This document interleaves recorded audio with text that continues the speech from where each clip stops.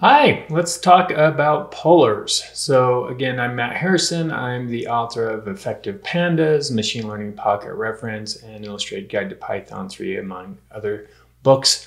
I'm an advisor to a company called Ponder that creates an enterprise version of Pandas that lets you run Pandas on your BigQuery or on your Snowflake data sets. And I also do corporate training. So I teach people Python and teach people data science. So I'm excited to talk about polars today.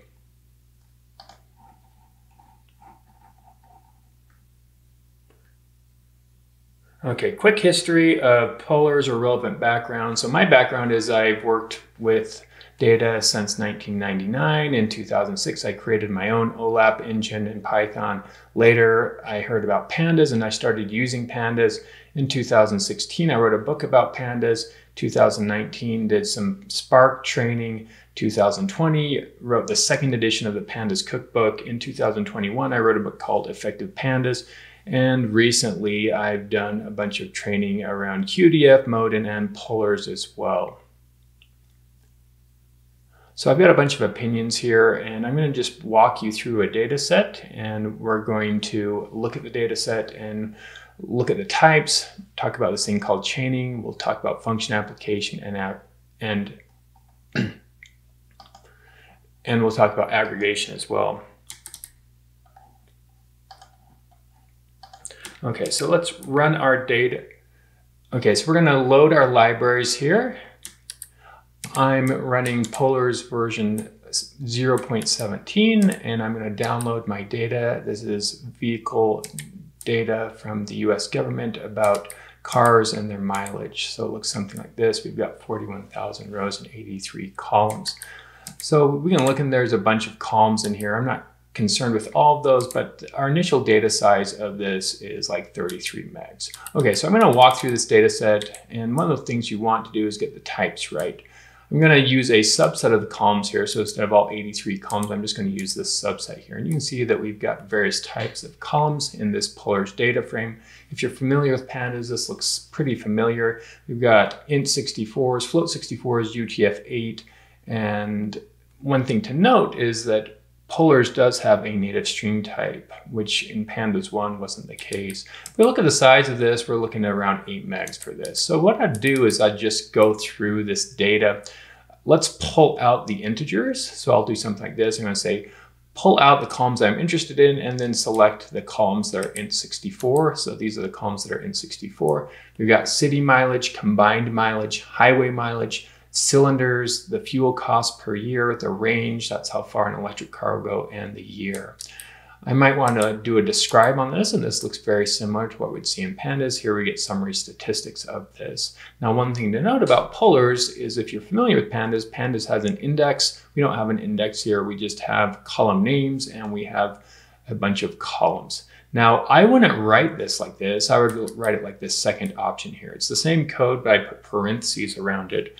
And the parentheses allow us to not worry about white space. So what I can do is put each operation on its own line. You can see that that gives me the same result. Now, one thing to be aware of is you can see the types for each of these. And I'm probably don't need to use a floating point, a 64-bit floating point for city mileage that goes up to, it looks like 150. Combined mileage goes up to 136. So I could probably reduce these. Cylinders goes up to 16. And I'm going to just see if I could use like an int8, an 8-bit integer. And you can see that that goes from like -128 to 127. There's also an unsigned 8-bit integer, which goes up to 255, which might be more appropriate. So I'm going to say, let's take my data frame, pull out the columns I want, and then we're going to use this with columns method. And we're going to try and convert the combined mileage to an int8, and then we'll do a describe on that. When I do that, I get an error. And the error here says that this is strict conversion failed. We've got values like 130, 131, and that did not work. So instead of doing that with an int8, let's try an unsigned integer 8, and it looks like that does indeed work. So this is kind of nice. Pandas 1 didn't check those types, it would just allow you to do those. We can use other types as well, so int16. So I might do something like this, where I say, let's take the city mileage, the combined mileage, the highway mileage, the cylinders, and displacement, convert those to unsigned 8s, and then range, fuel cost, and year, we'll convert that to unsigned 16-bit integers. We'll look at the size. We're now down to about 5.8 megabytes just by doing those operations without losing any of our data. Okay, let's look at strings here. And I'm going to just select the string types.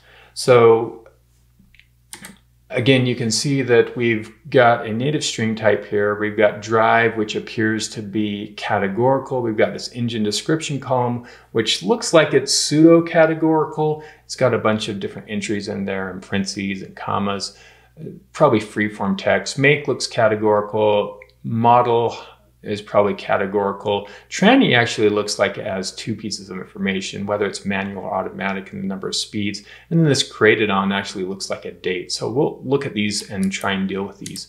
Okay, so let's just look at our size.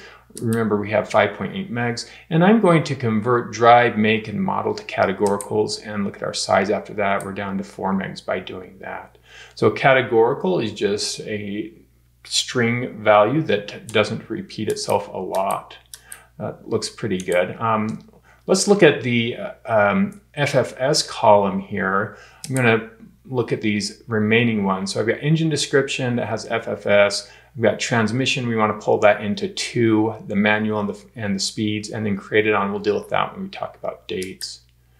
So I'm just going to make a column here. This is an expression, so I can pull up the documentation. And you can see that we have, like, off of a column expression, we have this str, and off of str, we have various things that we can do. You can see that we can extract values from that. So I'm going to do an extraction here. I'm going to say, let's extract. And then I'm using a raw string to say in parentheses \d plus. That will match all the numeric values inside of the transmission. And then I'm also saying alias that as the speeds column, and then from that same tranny column, I'm going to see whether it contains the manual string and alias that as the manual column. And it looks like that does indeed work if I do that. Okay, let's look at the columns after I do that. These are the columns that I have, and what I'm going to do is I'm going to change my code a little bit here. I'm going to use that columns I just printed out here and put it in the select method down below that to select those columns. Let's look at our estimated size. We're now down to 2.5 megabytes. Now we might be missing some values, so I'm going to use a filter method here. And I'm going to say, where is drive null? Let's run that, and you can see here are the values where it's null. Looks like a lot of those are electric vehicles. So what am I going to do here? I'm going to say, okay, in drive, fill null with other. That's it. In this value right here, you can see this, and we're also going to say and put in engine description. You can see the engine description is whether we contain an FFS, and so let's just run that and see if that works. So do we have a drive here? And it looks like drive worked there. It's not complaining. And we've got some missing cylinders as well, so let's just find out where those are missing. And it looks like those are electric vehicles as well. So I'm just going to come in here and say cylinders. If we have missing values, fill those in with 0 and cast that to a uint8, and that looks like that works as well. Okay, let's look at our dates. To do this, I'm going to have to clean up this date column a little bit here, and I need to know about this replace method here. So I'm going to use this replace method on created on. If I try and convert the dates, it's not going to like those EDT and EST. So I'm just going to replace those with the time zone offsets there. And then I'm going to call the stir p time to convert it to a date time and say UTC is equal to true.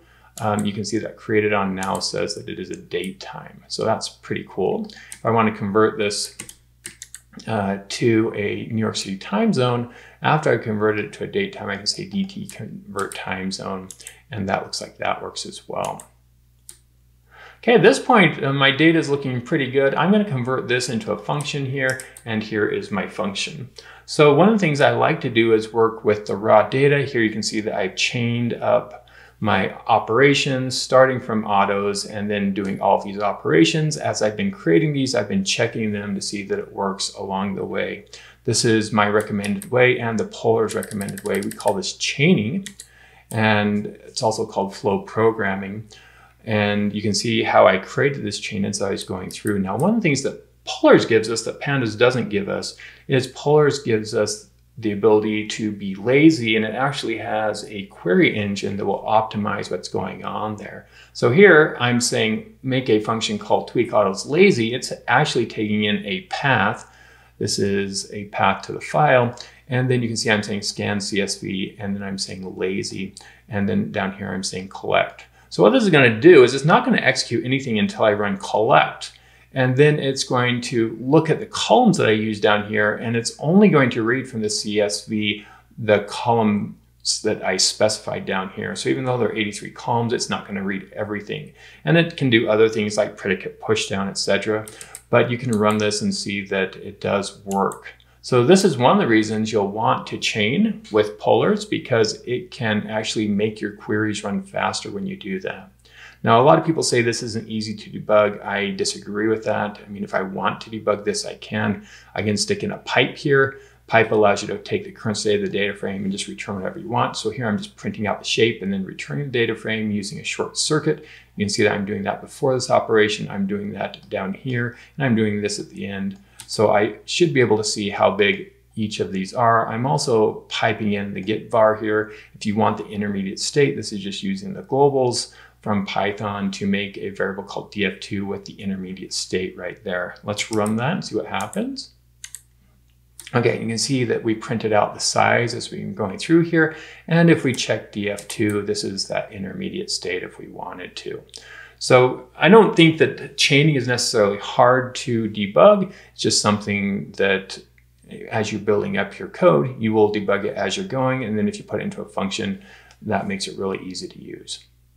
Now, another thing you want to be aware of is function application. So I'm going to make this variable called autos2, which is our cleaned up data set. And this is, again, pretty US centric here. Let's try and convert this to liters per 100 kilometers here. And we could do this by saying apply on that column. And that looks like that is working. Our city is converted to liters per 100 kilometers here. However, we can get the same result by doing this instead, by just saying 235 divided by that column.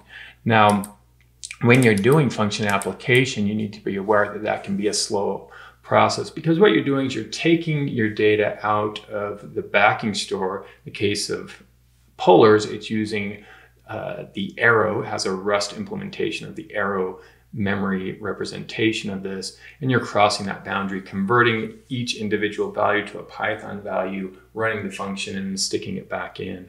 So you can see that this took, in this case, 4 milliseconds to run the slow code and 150 microseconds to run the fast code. The last time I run this, it was a similar order of magnitude there, almost 300 times slower to do the function application. So just be aware of that. You're going to want to stay away from that function application if you can. Okay, another thing you'll want to do is master this thing called aggregation, and that's like a pivot table or a grouping if you're familiar with Excel or SQL. And so here we go. We're going to say, let's get the mean by year. And what you want to do is group by the year column, and then we can do the mean of that. You can see this makes a column called year that has each year. And then for each value, we have the numeric value for that. This is super powerful, and it's basically one line of code, but I've written it as this chain.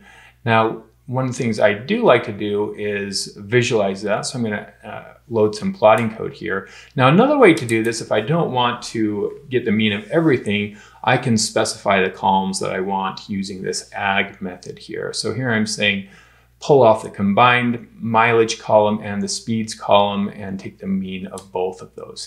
Now, one of the things that Polars doesn't give you that Pandas does is the ability to plot. So if I want to plot this, I'm generally going to stick it back into Pandas. So here I call to Pandas, which actually gives me a data frame.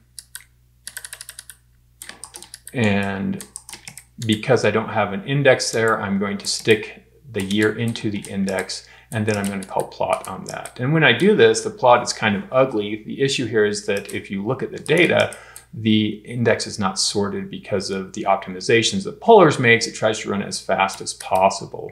So I'm going to just stick in a pandas sort index there, and you can see that we get a pretty plot coming out of this, allowing us to quickly see around the year 2010 or so, the combined mileage shot up quite a bit for the average value there. Okay, here I'm going to group by year, and I'm going to, instead of taking the mean, I'm going to take the standard deviation. So once you've got these figured out, it's really easy to change mean for standard deviation or for other operations that you might want to do. Now in this case, I'm going to try and add a country, and so we might want to know about this when operation, and we're going to use the is-in method on a column as well. So here I'm going to try and add a country column, and I'm going to say with columns, then I'm going to say PL when. This is how you do an if statement. And we're going to say take that make column, and if it's in Chevy, Ford, Dodge, GMC, or Tesla, then I want a value of US. Otherwise, I want a value of other, and we're going to call that country. And when I run this, I get an error. And the error is that it didn't like that I used a categorical and did this on a categorical. So to get around this, I'm going to actually cast this back to UTF-8 and run this. I should get a country column now, and then I'm going to say group by. We're going to group by both year and country, and then we're going to aggregate that, and here's the aggregation for that. Now in this case, if I wanted to plot this by year, I would have to basically pull out that country, and I could do that in pandas, but if I wanted to do that in Polars, I actually want to use what's called a pivot to do that. So here I'm going to say, let's make our column, our country column, and then we're going to call pivot. We're going to stick year into the index, even though Polars doesn't have an index. When we say pivot, we can specify what we want in the year. And here we're going to say the values are the combined mileage and the speeds, and the columns is the country column, and we're going to aggregate that with the mean function. So this columns here is going to take the values of country and stick them up into the columns.